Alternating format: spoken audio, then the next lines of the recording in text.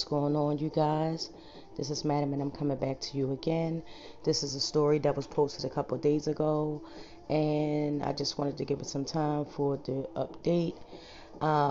Actually, this is by Forbes.com, and the article is by Nicholas Reimann.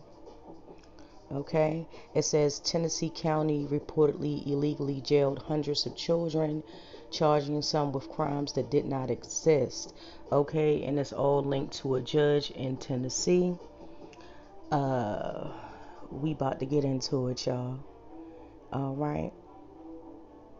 We definitely about to get into it. It says for years, a suburban county near Nashville, Tennessee, illegally locked up children and in at least one instance used bogus charges to justify it, according to a bombshell pro-Republica investigation published on Friday as part of the system that sent kids as young as 7 to jail. In some reports, I found that it was like age 5. I'm not sure. I'll just say that that's allegedly. But for this article, we're going to stick to the age of 7. Okay.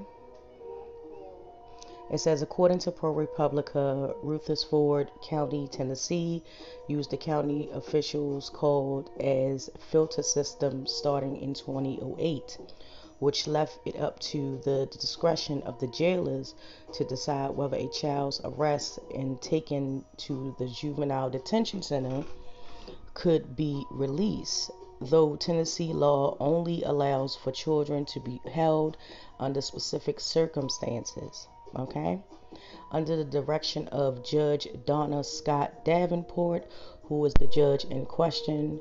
What we're talking about, this woman right here.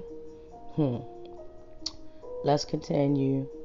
The county's policy is for children charged with crimes to be processed at the detention center, even though being arrested or dropped off by their parents. Okay.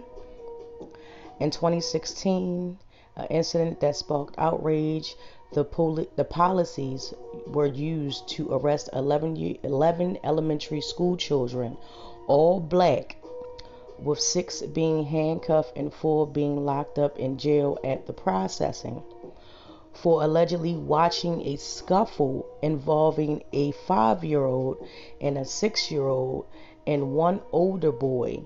The children were charged with criminal responsibility for conduct of another, a crime that does not exist in Tennessee law. Yes, you heard me right. You heard me right. The result was a class action lawsuit against Rutherford County, which settled in 2017 when the county agreed to pay out a combined $397,500 to the 11 children, while a separate class action lawsuit ended the county's filter system program. Thank goodness for that.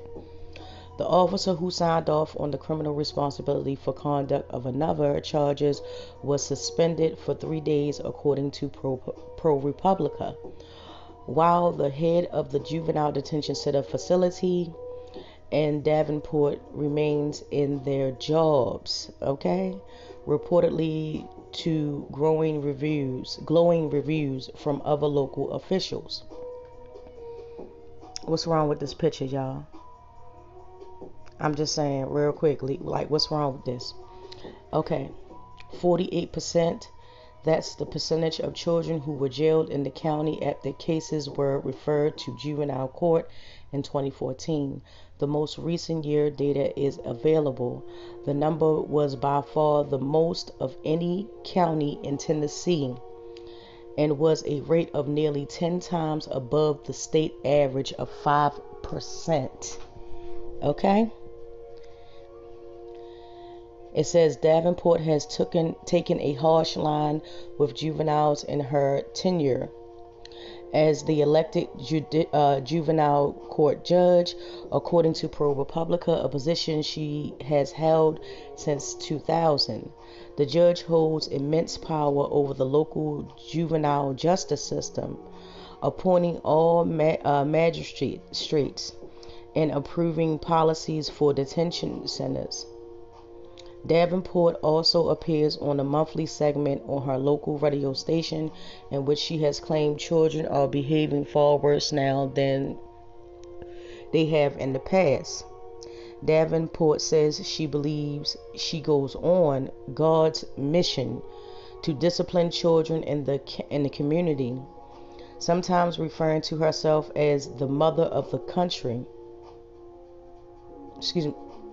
County. According to ProPublica, though the combination of her process requiring all children who are charged with a crime to be sent to a detention center and a facilities filter system, letting jailers decide who gets to be released.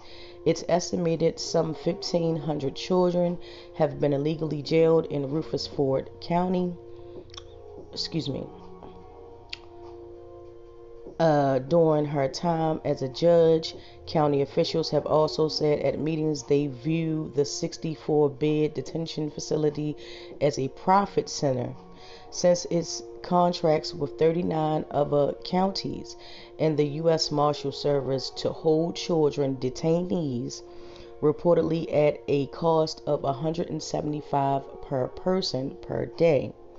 Davenport did not respond to requests for comment from either ProPublica or Forbes. Okay? It says being detained in our facilities is not a picnic at all. It's not supposed to be.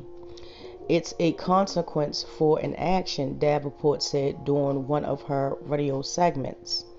The ProPublica piece sparked widespread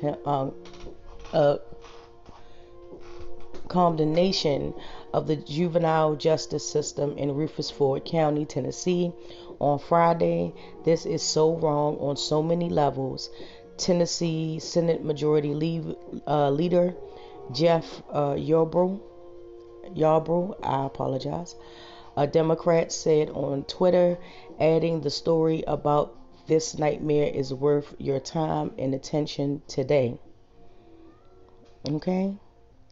And that is very much the end of it and what's been published so far.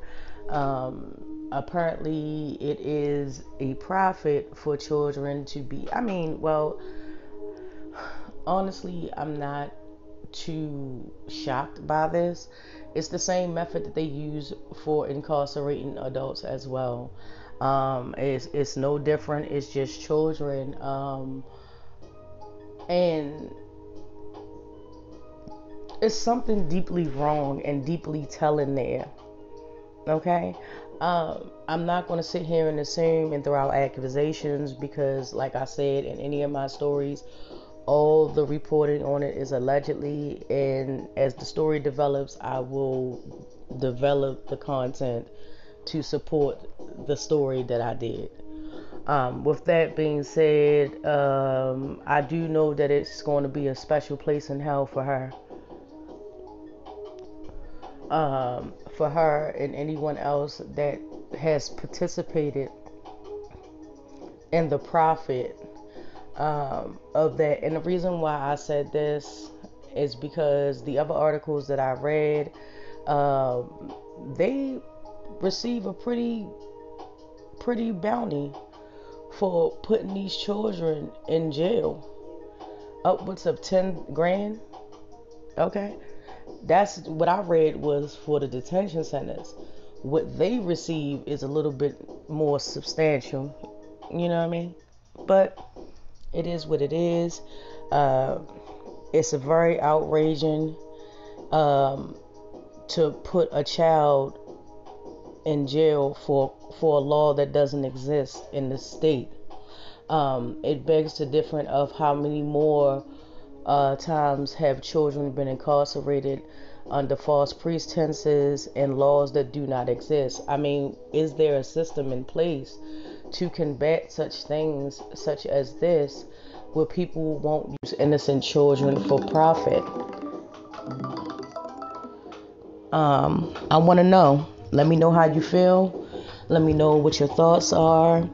Please don't forget to like, subscribe, and share. And please don't forget to comment down in the comment section. And with that being said, you guys, I will get back with you in a later video.